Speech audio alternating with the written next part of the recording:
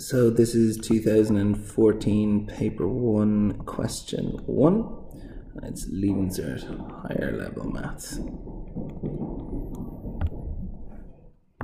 So the graph of a cubic function cuts the x-axis at x equals -3, x equals -1, and x equals 2. So making sure we know they're the roots.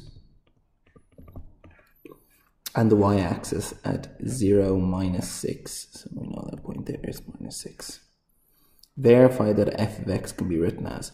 Well, to get the function, we first change the roots into factors. So bringing or adding 3 to both sides, we'll get the first factor as x plus 3, the next factor x plus 1, the next factor x minus 2. And we multiply these two out slowly, these first two. So x by x is x squared, x by 1 is x, 3 by x, 3x, 3 by 1 is 3, x minus 2. Before I go any further, again, simplify this bracket here.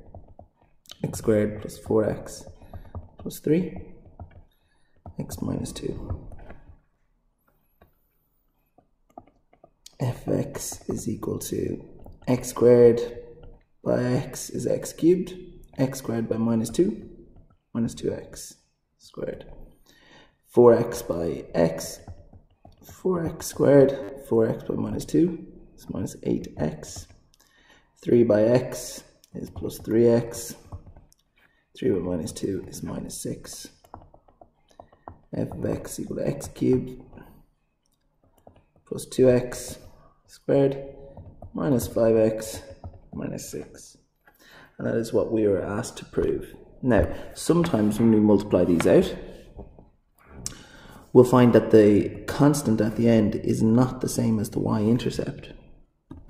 In that case, you want to be very careful. Okay?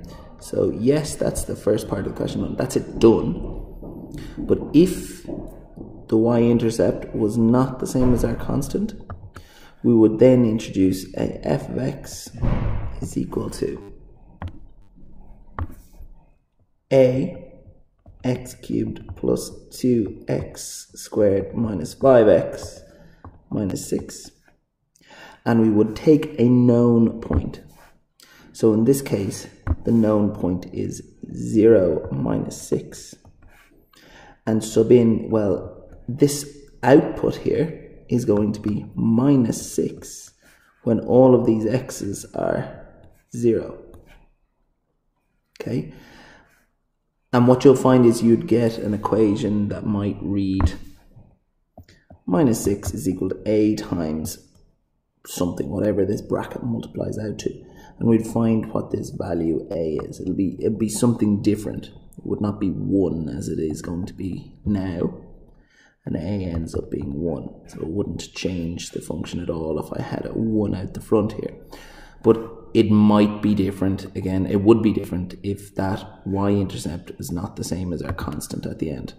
But we don't have to worry about that for the time being. So I'm going to remove all of that and show you what the final answer does. QED, because we're showing something what was asked to be demonstrated. The graphs of the function g of x equal to -2x minus 6 intersects the graph of the function above. Let f of x equal to g of x and solve the resulting equation to find the coordinates of the points where f of x and g of x intersect. Well, this is a bit like Ronseal. Do exactly what it says on the tin. Put f of x equal to g of x. So that's x cubed plus 2x squared minus 5x minus 6 is equal to minus 2x minus 6. And it's possibly worth noting, what is this? Well, this is a cubic, we know that. But what's this? This is a linear. And what does a linear look like? Well, what word does it contain? The word line. So it's going to look like a line. So we want to solve this equation. So we're going x cubed plus 2x squared plus minus 3x is equal to 0. Okay, well I have a cubic. Now normally I would solve a cubic by doing trial and error to find one of the roots.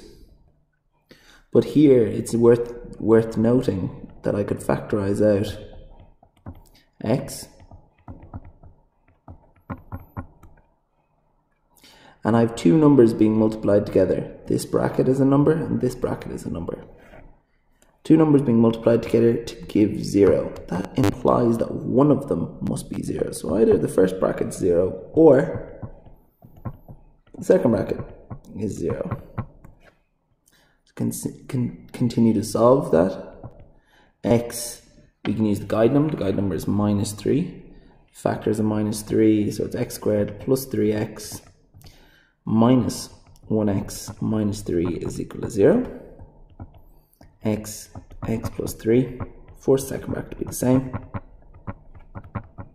What's going to be out here is minus 1, x minus 1, x plus 3, x is equal to 1, x is equal to minus 3. So I have 3 answers for x so far. Now, a lot of people will stop there and not get full marks. It says find the coordinates. Okay, so I also need the y value. So yes, they're just the x values.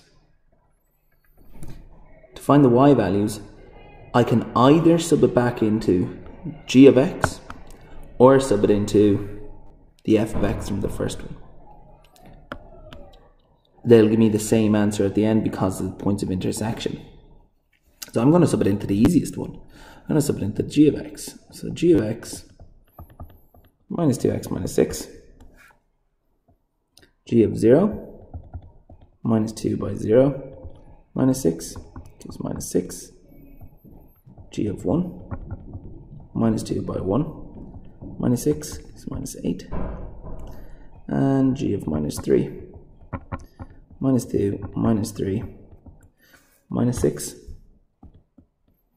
is equal to 0. So the points then are 0, minus 6,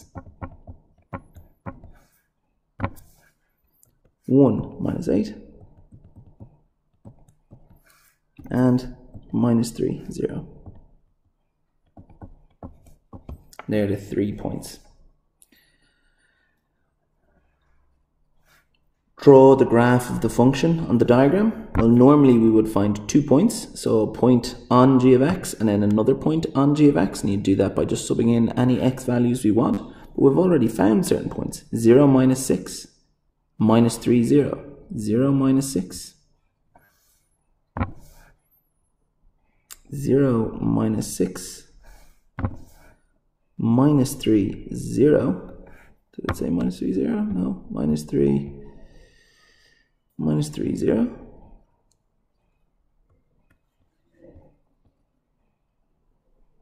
And 1, minus 8.